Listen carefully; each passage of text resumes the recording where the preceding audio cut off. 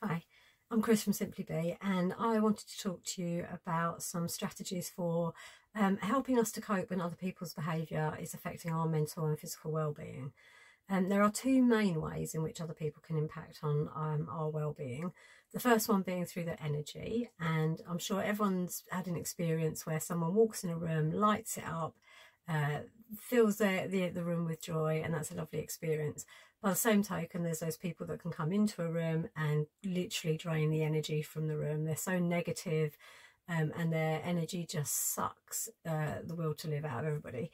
So, and the second way is in the actions that they do, in the way that they behave. So the first one's quite simple to remedy. Either we avoid that person, or we try to minimise the time that we spend with them, or we can imagine ourselves in a pink bubble with a little hole at the top just to let energy in so that we don't drain ourselves of energy. And we can use that protective bubble to kind of bounce back the energy that we're receiving that we're not happy with. And of course, because it's a pink bubble, that's the colour of love. So what we're doing is we're transforming the energy that's coming towards us, and we're sending it back out into the universe in a more positive way.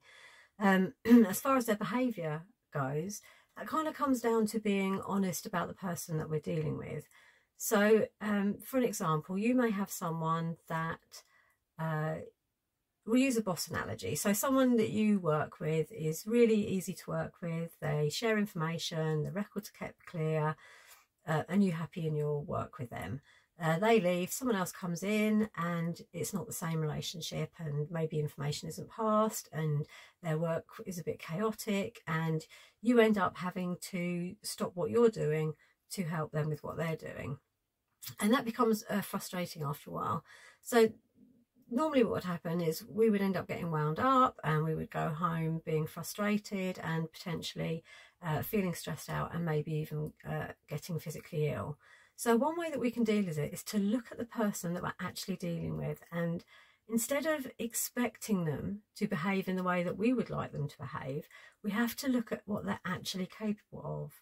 You know, are we being realistic in our expectations of who they are and what they're capable of as a person? So if they're just not the kind of person that has the brain that is wired to be organised, or is good at communicating, or is interested in how they impact on other people, then for us to keep expecting them to do that, it's only going to upset us. It is literally like us taking poison and expecting something to happen to them. It's not going to happen.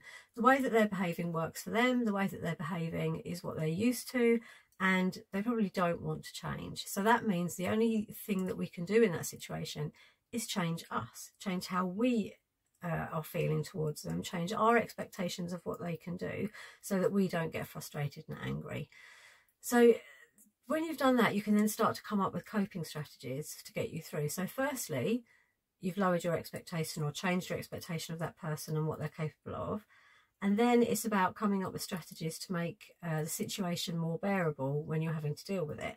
So for example, to go back to the work-based analogy, if that's happening, then you can start to allow more time in your day to pick up the strain or the slack where it needs to be done.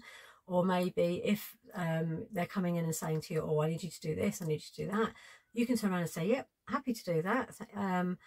But I had this and this plan today. What do you want me to drop so that I can help you? And instead of you then being frustrated because you're feeling undervalued, or you're feeling under pressure, and you're getting stressed and irritated, you're now controlling the situation. You're changing from a reaction to a responding mindset. And that in itself is empowering and gives you the opportunity to take control of a situation and move forward so that it doesn't impact on your physical and mental well-being. I really hope that's helped. If you've got any questions, please get in touch. I'd love to talk to everybody. And hopefully I'll see you soon. Take care. Bye.